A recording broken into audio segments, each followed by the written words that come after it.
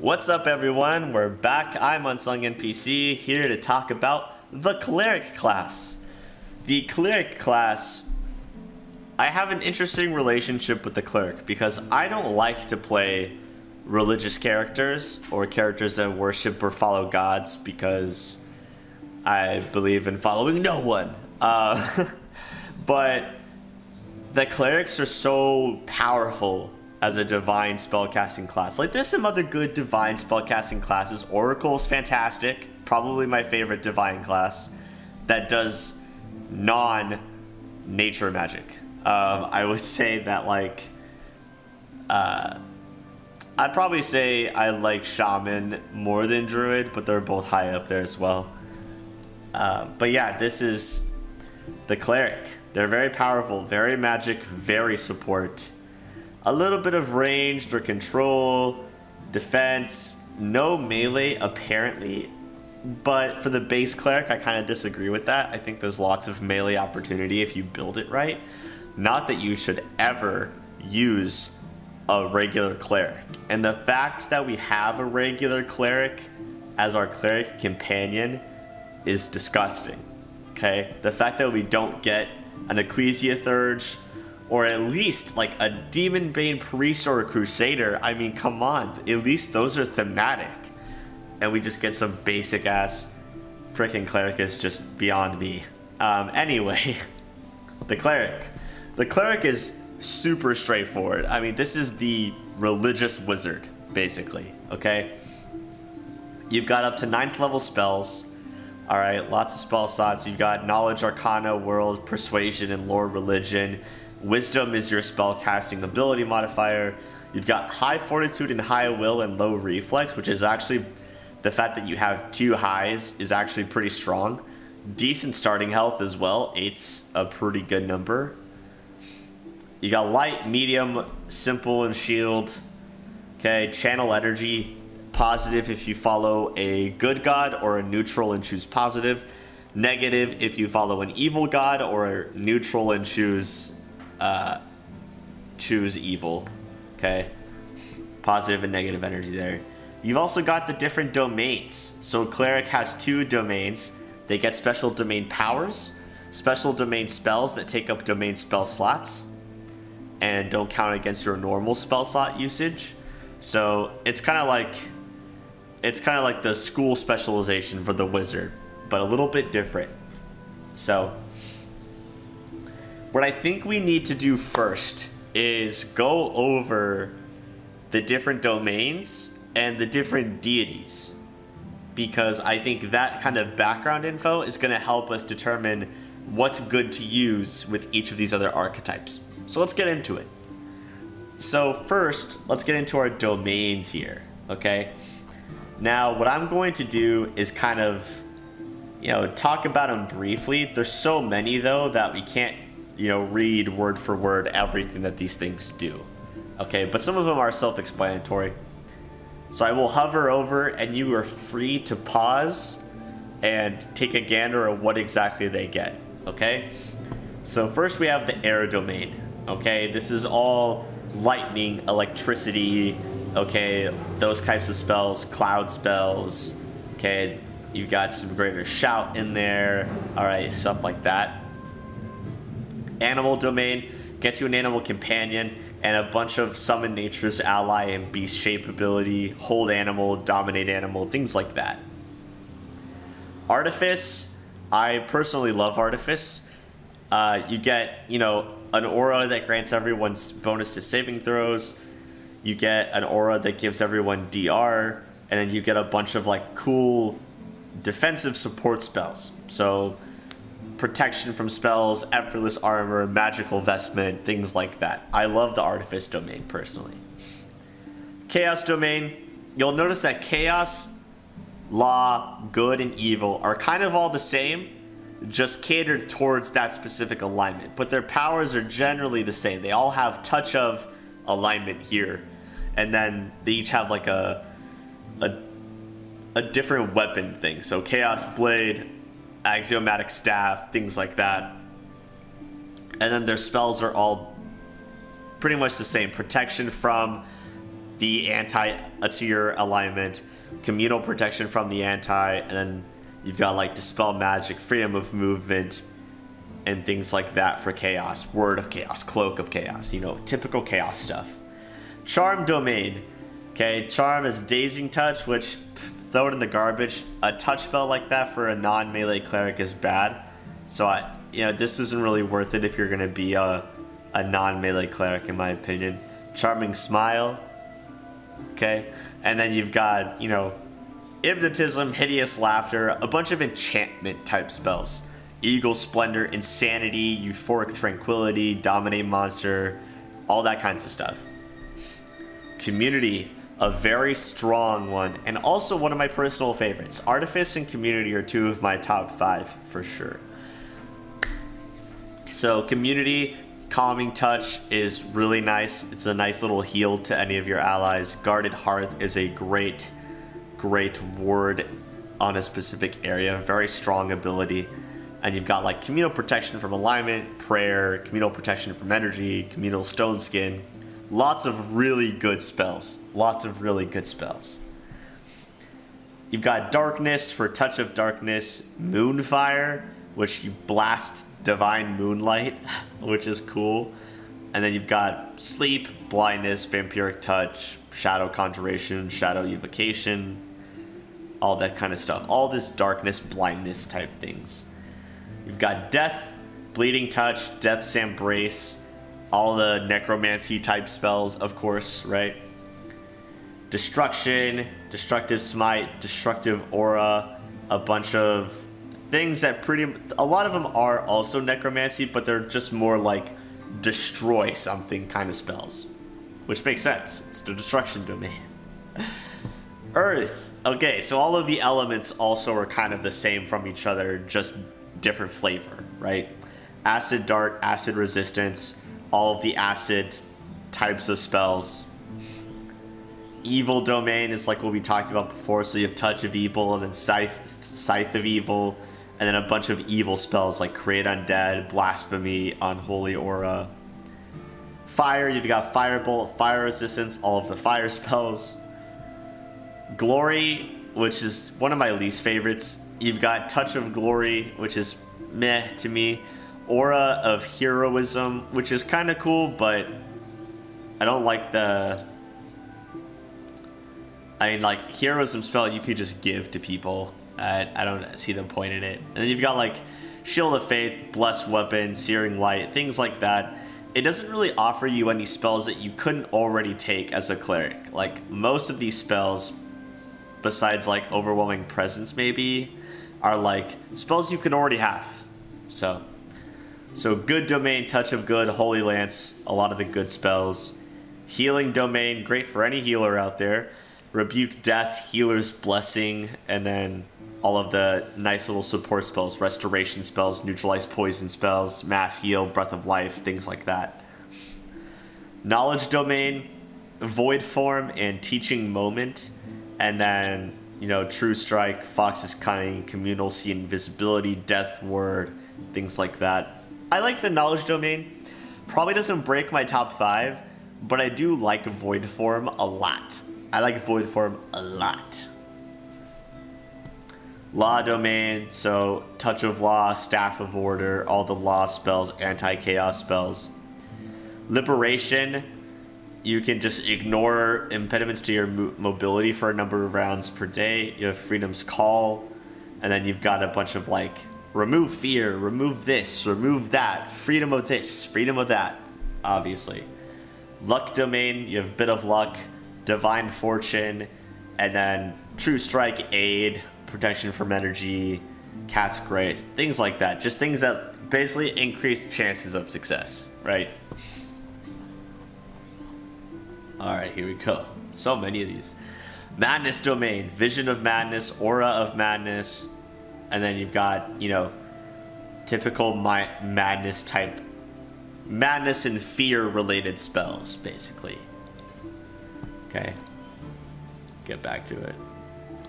Magic domain, hand of the acolyte, I hate that. Dispelling touch, and then a bunch of, you know, typical magic spells like Color Spray, Spell Resistance, Dispel Magic, Greater Dispel Magic, things like that. Nobility Domain, I like this one a lot. Inspiring Word, Inspiring Command, really cool abilities that just give bonuses to allies, which is super fun. And then Divine Favor, Grace, Magical Vestment, Heroism, Brilliant Inspiration, Greater Heroism, things like that. Just really affecting everyone. Definitely in my top 5. I like Nobility a lot. Plants, you get Enlarge, Bramble Armor, and then you've got Bark Skin, Contagion, Thorn Body, Vine Trap, Beast Shape, things like that. Enlarge is just so cool. You just enlarge yourself for a round. I don't know why you would need to do that, but it's kind of a cool power. Protection Domain, definitely in my top 5. It's just a good domain. It's not even one that I particularly like compared to others. It's just too good not to be in your top 5. So Resistant Touch, Aura of Protection is the key ability here. Super strong. And you've just got all of the protection spells, all of those communal protection spells, Stone Skin, things like that. Oh, so good. Repose is Gentle Rest, Ward Against Death, a bunch of anti-undead spells. Rune is Blast Rune, Warding Rune, and then other communal protection spells, which makes it a very strong contender as a domain, but not in my top 5. Strength, Might of the Gods, Strength Surge, a lot of like Enlarge in Person, Bull Strength, things that make you stronger, right?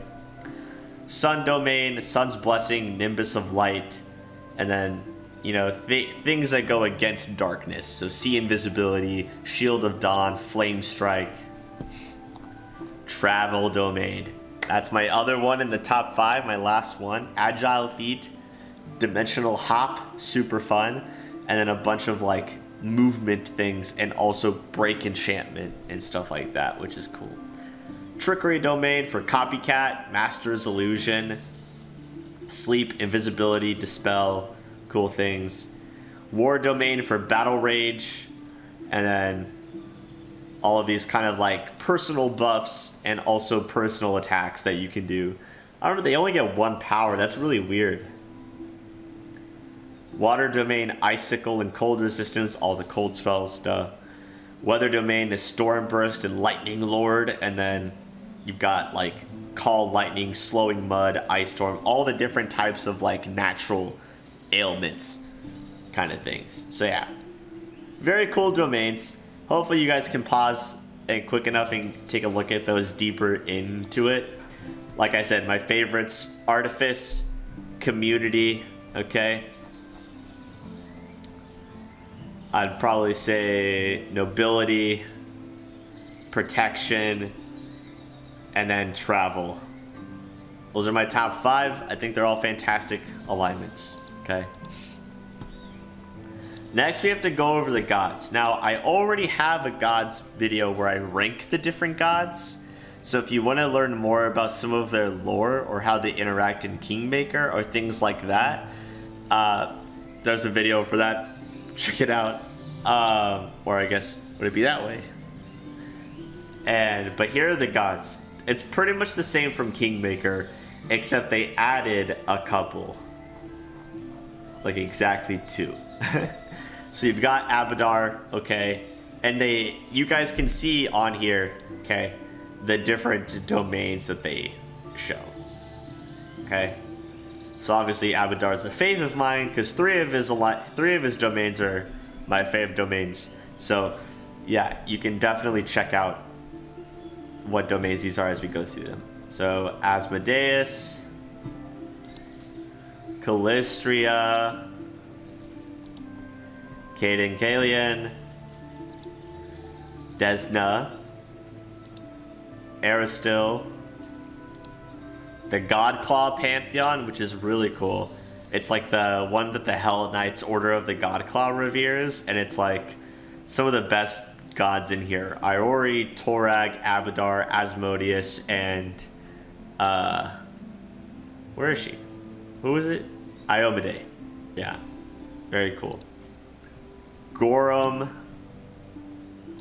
Gazra, Gyrona, Iomade. Iori, also a great one. Very good. Lamashtu, they added Lamashtu in, which is really cool. Nethys, also one of my faves. Norgabur. Pharasma. Rovagug. Sarenrae, hate her. Shellin. Torag. Urgathoa. And Zon-Kuthon. Also like Zon-Kuthon a lot. Okay, so those are the gods. So you guys can pause any of those and read the little blurb about them and check out what domains they cover, and that gives you a good idea of what is going to work well for you. Because obviously the only domains you have access to are the ones that your gods are a part of, right? So, back to Cleric. You've kind of gone over basic Cleric. Never take a basic Cleric. Let's go over the first archetype, Angel Fire Apostle. Okay, Angel Fire Apostle is a pretty interesting archetype. I haven't looked at it too much. I know it's... Many Cleric archetypes will make you only have light armor proficiency and get rid of medium. So just be wary of that. So if you want to be like a frontliner Cleric, you're not going to want to take one of the light armor only archetypes. So be wary of that. You also get diminished spell casting. So you receive 1 fewer spell slot at each spell level.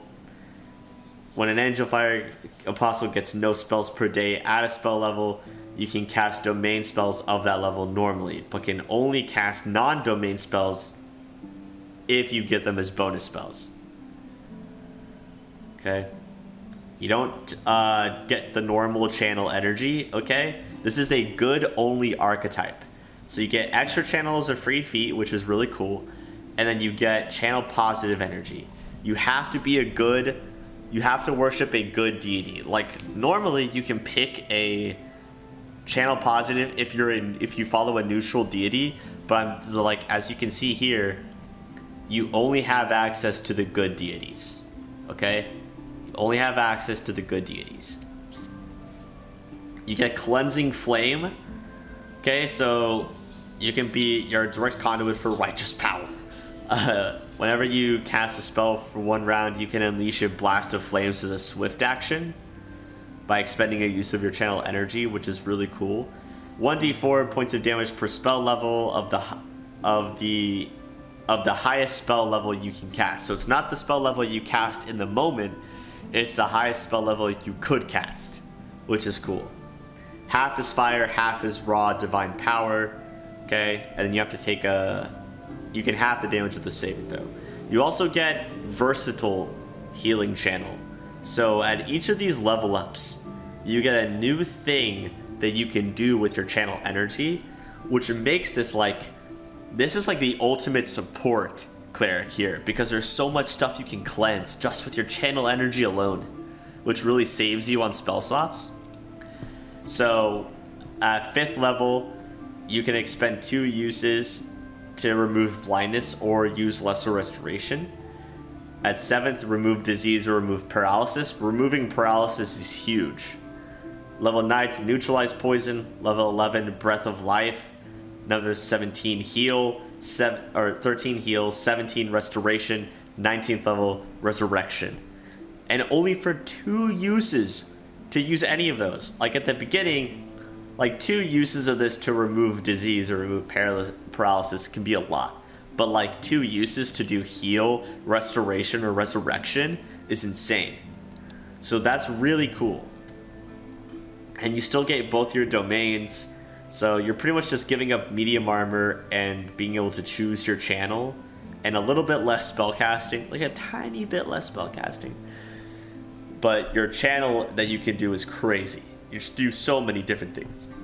So very good guy support Cleric here. Sorry about that. Next is the Crusader. The Crusader only gets 1 domain, but they are the martial Cleric. Okay, they still get medium armor and all that, and they get combat, or they get bonus feats as you level up. And they have to be chosen from a specific list. So you get these here: heavy armor, shield bash, martial weapons, shield focus, tower shield, weapon focus, all these combat oriented things. And then at 10th level, you can add greater weapon and focus, improve critical weapon spec, and then 20th level, you would get greater weapon specialization. Okay, so it's a pretty nice list. This is definitely the combat cleric, right? This is the combat cleric. You only get one domain, but what you lack in divine power, you make up for in martial prowess. So if you want like a frontliner cleric, this is the way to go. Really sucks that you didn't get to have our Shellan cleric be a crusader, because I feel like that would have been great. At least, like, Ecclesia Thurge would have made the most sense for him, but the fact that he's not even a crusader sucks. He's just not very useful as a cleric. Okay, Demon Bane Priest. Also, only one domain. Okay? You get heavy armor proficiency, which is pretty cool. You just get it right out. You only get one domain. Other than that, pretty normal. And you get Demonic Knowledge, where you get bonus to your Knowledge Arcana checks equal to half your level, which is obviously what you use to identify the demons and their different abilities. So that's why you get bonus to Arcana, because that's what you roll when you enter combat with demons to figure out what their weaknesses are. And then you also get bonus feats at 4th and 8th level. They must be either a teamwork feat, spell penetration, or greater spell penetration. Now, if I were you, being heavy armor, the teamwork feats might be pretty good, but spell pen and greater spell pen are also really good, so it just depends on how much spell casting you decide to do. But definitely a cool archetype, especially for this campaign, right? Ecclesia Thurge. Everyone's favorite cleric archetype, the Ecclesia Thurge. You only get, you're proficient with not even all simple weapons, just crossbows, quarterstaff, dagger, club, and then your deity's favorite weapon, and you're not proficiency with any types of armor. But you get Blessing of the Faithful, which allows you to give a +2 to an ally that's a sacred bonus, which is great, because sacred and profane are bonuses that are harder to come by. So a sacred bonus on attack rolls, skill checks, ability checks, saving throws, and ACs until your next turn. So you can just be dishing that out to people, which is really strong. You still get your whatever channel you do. You also get a bonded holy symbol, which is awesome. So this allows you to expend this once per day for an additional spell slot of whatever spell level you choose that you can cast, which is awesome. And then you get your 2 domains, and then you have Domain Mastery. So, as a Ecclesia Thurge cleric, you designate one domain as your primary domain and the other as your secondary. You can use your non-domain spell slots to prepare spells from your primary domain spell list, rather than only using the domain spell slots. And then each day when you prepare spells, you can select a different domain instead of your secondary domain to grant access to that spell. You don't lose any additional powers. You're not swapping out domain powers or anything, but you can swap out your secondary domain spells for another domain spells, which is nice because you could choose a domain that you really like the powers for and keep those powers, and then trade in for a different domain spells if you like the spells a different domain offers better, which gives you a lot of versatility. And that's part of the reason why Ecclesia Thurge is so strong. Also because Bonded Holy Symbol is great. Next we have Herald Collar, which is the Cleric Summoner class. So you can spontaneously cast Summon Monster, okay? And then you get Augmented Summoning and then Superior Summoning as feats at these different level ups for free. You do only get one domain, which is fine, okay? You only get one domain, right? And you don't gain proficiency with medium armor or a shield. So once again, this is a light armor only archetype, okay?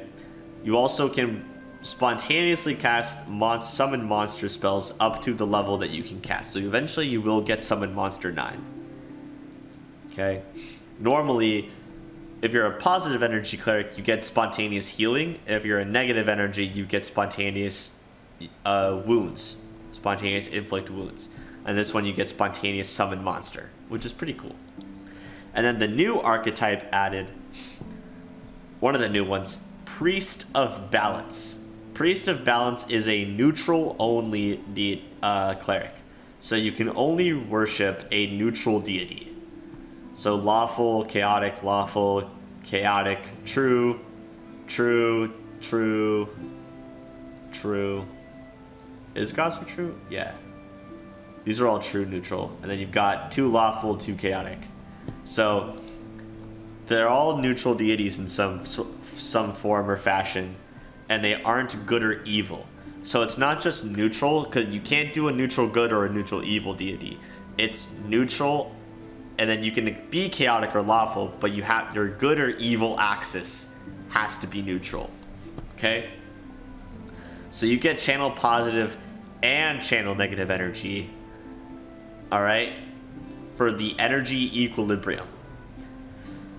When you cast a positive channel energy or cure wound spell, you strengthen the next negative channel energy or inflict wound spell, and vice versa. Okay? So whenever you cast one, you strengthen the opposite. Okay? So cure wounds or inflict wounds will have their caster level increased by 2, and the channel energy abilities will deal or heal 1d6 more damage. And then you have Empowered. So cure and inflict wounds affected by energy equilibrium become empowered when cast, and the channel energies do 2d6 more damage. And then you've got Quickened, where all of the stuff becomes quickened when cast. So being able to use it in a shorter action time. And you do only get 1 domain, okay? So this offers some like versatility in terms of healing and destruction, and then you've also got only 1 domain. Because of the way the Priest of Balance works, you can channel positive energy to heal living creatures or harm undead, and then channel negative to hurt living creatures or heal undead. So you can heal and then damage. Heal, damage, heal, damage. So scrap what I said. You can totally mess around with either channel. That becomes very powerful. The Priest of Balance is just a force of giving and taking life, apparently. That's freaking fantastic. I love this class. Okay. I misunderstood that. That's my bad. But damn, that is powerful. Really, really powerful. And then being able to do more damage and then also do them quickly, like quickening them, because they're usually a standard action. So you would be channeling as a swift action. That's insane. It's like you can channel and then immediately channel again. That's so cool. Okay. Priest of Balance is great. I love it. I love it. Do I think any of these are Garbaggio? Probably not. I don't think any of these can be things that you throw away. Being a support main class, like, any of these could be useful depending on the circumstance. Do I think any of these are Cleric Plus? I don't really know. My gut says that Ecclesiathurge is Cleric Plus if you're not trying to be a frontliner. If you want to be support spellcasting cleric only, Ecclesiathurge is Cleric Plus. If you want to be a frontliner martial cleric, Crusader is Cleric Plus. Angel Fire Apostle is great for those people that want to be good characters. I think if you're going to be a good character worshipping a good deity, you might as well just take this archetype anyway. Demon Bane Priest is good for the martial fighters that want to focus on killing demons specifically. And then Herald Caller is the summoner if you want to have fun. And the Priest of Balance, I think, is a great one as well. You give up a domain for it, but you just heal and destroy. If you want to focus on channel energy rather than spellcasting in general, I feel like this would be the class for you. So that is the Cleric. A really cool, very powerful class if used correctly, unlike the companion they give you in the game, which does not do Cleric correctly at all. So yeah, it's a damn shame, because it's just like, it's so garbage. It's so garbage. The guy's garbage. I hate it. He's a cool character. He's never powerful enough to do what I want him to do, and he doesn't heal better than the Oracle to do what I want him to do. So it sucks. But Cleric is a great class for a main character if you want to give it a shot. I hope this video was helpful to you. I hope you've learned a lot about the Cleric and what they can do. We didn't really look at spells, but that's okay. We looked at all the domains, we looked at all the deities. You guys got to see these different archetypes, and I will be doing a spells video, so don't worry. Anyway, thanks for watching. If you liked what you saw, like, subscribe, stick around. More classes coming out. My fellow streamer Pathfinder and I are also going to do videos on the auto builds for different companions and kind of talk about them and how they could be improved and whatnot. So if that's interest to you, check it out when those come out.